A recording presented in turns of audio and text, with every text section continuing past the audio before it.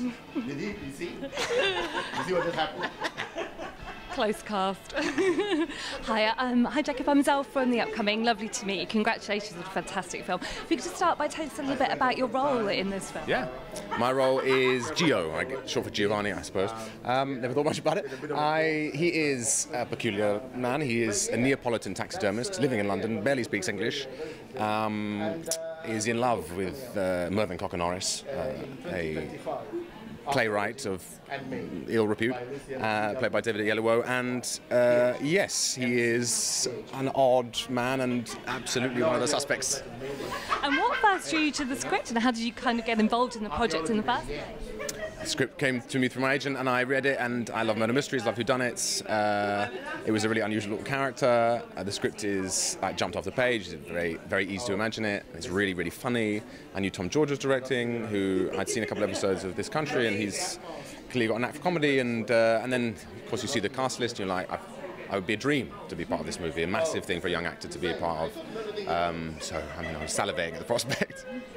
And how was it working with such an all-star cast? Do you have any funny stories or any fond memories of working with them? I spent a lot of time with David, and we had a lovely time. I have funny memories. God, it's over a year ago now. My memory's terrible. But Charlie and I spent a long day in the green room. Charlie Cooper and I spent a long day in the green room, not going on, for about like 8, 9, 10 hours, and made up a lot of games involving tennis balls and building our own little obstacle course in the green room. That was my favourite memory of filming. That was the best bit. And obviously, I mean, there's a real mass appeal, isn't there, for kind of murder mystery? But this also got some comedy. Is it something you're drawn to? I mean, I think we're all drawn to this sort of thing. I think it's so satisfying. I mean, Knives Out was a huge success, of course. The Murder on the Orient Express. I think we love. It's such like a conversation starter. Like, who did it? I mean, I think we all love it, and I'm no different. And I love watching them, to be part of it. I actually haven't seen it. I'm seeing it for the first time tonight, and it was a while ago, so I've kind of forgotten quite a lot of it. So I know who did it, but I've forgotten how we got there, and that's really great. So something you could re-watch, because it's quite, it's really surprising, and you'll forget things, and you'll be really good on a second watch. So. And obviously there's references to the mousetrap through the film. Were you a fan of Agatha Christie before you even got involved in something like this? I think one of the first shows I ever saw in London was the aforementioned longest-running murder mystery in London. So I saw that when we lived abroad for a while, and we came back to London. I think my dad and my mum took me to see it, actually. So I haven't read as many as I should, and I should go away and read more. But it's a fond memory of like one of my first experiences, theatrical experiences in London. So. That's really nice. And what's next for you after this? I can't say what I'm about to start working on, sadly, but I'm just about to wrap on a show called Bodies for Netflix, which is a really cool, very different sci-fi, although actually similar period. It's 1941 for my character, another period drama. So that will be coming out early next year. And would you say you're quite drawn to kind of period dramas? I mean, this kind of period drama mixed with modern as well, so that's kind of a nice combination in this. I love this period.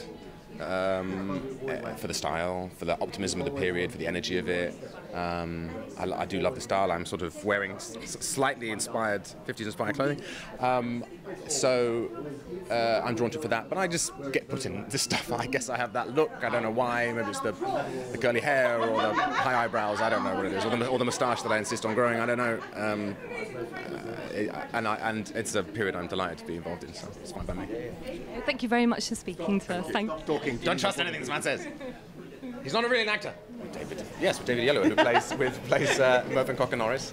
I'm very much in love. Whether he reciprocates, it's a cause of much anguish for me.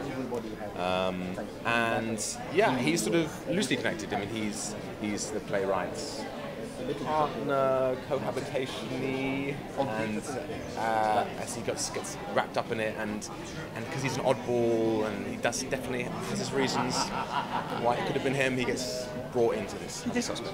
Amazing. And what drew you to this project? Oh my God! I mean, the script's brilliant. It's really funny. It's a really satisfying whodunit. The cast is huge. People I admire. I've seen in films over the years. Sam, Saoirse, and Ruth. and younger actors like Charlie are doing really well, and so that was a big thing. And then the character was really odd and unusual for me, and I got to speak Italian in the movie, which was fun and challenging. And I wonder how it came out. I have to ask an Italian. So there's so many reasons to be involved. I'm really lucky. Amazing. And because it's a whodunit, how in the dark are you in this production? Were you from the beginning? Did you know who it was? Or did you like keep it in secret right until the end?